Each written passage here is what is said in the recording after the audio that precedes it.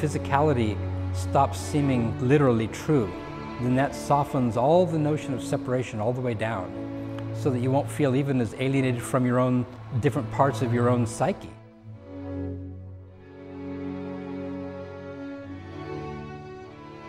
And there's another, something that happened to me when I was in the Army. I studied a lot of philosophy. I was always interested in philosophy and always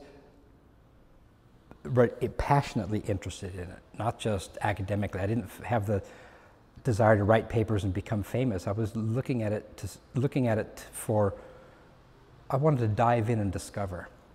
And so I studied idealism. I studied Brand Blanchard, and he has a way of discussing objects.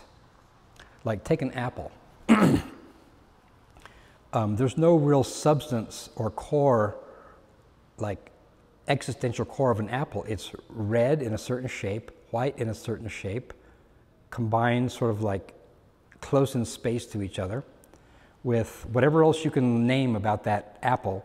Just list all those attributes, and they're just redness. Take just the skin, the redness of the skin. That very redness can exist somewhere else, in another apple or in a stop sign or something. It's just red and white and chewy and textured, granular, and those are all attributes that are sort of able to be unpacked from each other. And that's how, so that allowed me to experience things as almost penetratable, not as solid and like a barrier to entry, to conceptual entry, or to even like enter with my mind or even with my hand or something like that. It seemed like I could do that. And then in graduate school studying philosophy, I studied George Berkeley. And he's the Western philosopher who's very similar to Atmananda. He's the guy who said, Berkeley's the guy who said that if a tree falls in the forest and there's no one to hear it, then it didn't make a sound. In other words, an object only exists if it's an idea in a mind. If it's not an idea, then there's no way that it can be unless it's perceived. There's no evidence that it exists outside of perception. So I was in a class whose teacher was one of the world's great Berkeley scholars, and he said that we all had to. He said he had tenure. He was almost a professor emeritus, which meant that he was there for life as long as he wanted the position. And he was a very, very good teacher and very passionate about Berkeley. And he said, if you want a good grade in this class, then you should probably write a paper in favor of Berkeley, because then your paper doesn't have to be that good, because Berkeley's right. Everybody else is wrong. If you write a paper against Berkeley, you have to do a really good job because you're going against the truth. So the standards are going to be higher, so your paper has to be better. So a lot of us got together and said, we better try to write pro-Berkeley papers if we want a good grade in this class. We really had to study Berkeley a lot harder than we would have otherwise. And so I studied it really hard, and I had Brand Blanchard behind me already, so I already didn't think that objects were solid and fixed. So with Berkeley, it just like gelled. His arguments just gelled, that to be is to be perceived. Esse est percipi, he called it in Latin. So it just like gelled, and I went into the professor. His name was Colin Murray Turbain. I said, Professor Turbain, I got it. And I must have had this gleam in my eye, this like fanatic gleam in my eye. And he said, yes, yes, now go tell others. So that was years and years before I was even interested in self-inquiry. It was just a way to, now objects had lost all their solidity. I didn't think of objects as solid at all. I thought of them as ideas.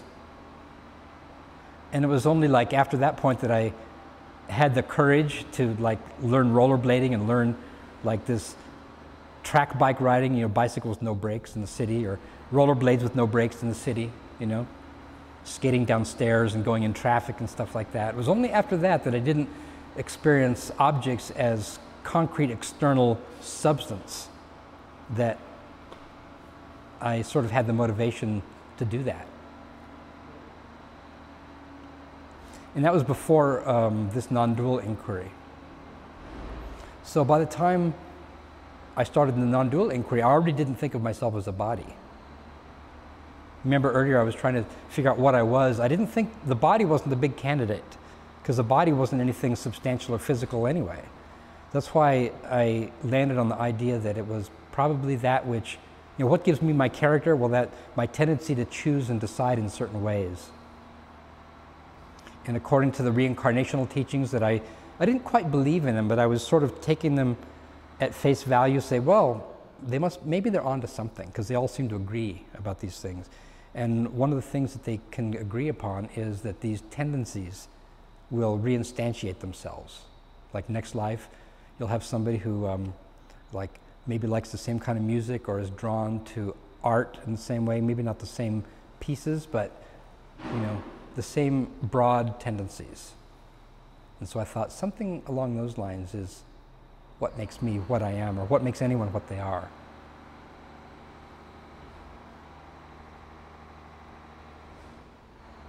But I didn't think it was anything physical. And I think that the tendency to think in physical terms is, I think, probably the greatest barrier to this understanding. Because even if someone feels separate from their thoughts, you know, like I feel alienated from myself, or my heart feels alienated from my mind, or I feel alienated from a loved one, then the conceptual model they're using is probably physical. They might be even visualizing a physical barrier between one part of themselves and another part. The part maybe think of the heart being compartmentalized away from the thinking apparatus or something. And that's just a physical metaphor that they're taking seriously, they're taking literally. But if that gets softened up and the physicality stops seeming literally true, then that softens all the notion of separation all the way down. So that you won't feel even as alienated from your own different parts of your own psyche than you did before. Because you won't visualize it in physical terms, and physical terms are they seem very forbidding, you know, intransigent, and like impenetrable, like there's a wall, I just can't get through it. And we could feel that way about different aspects of the personality, or, you know, from one personality to another. You can feel that way, using like a physical construct or physical metaphor for our notion of separation. So once that's a major barrier I've found in working with other people also. I've found that the physicality is a major barrier, the notion.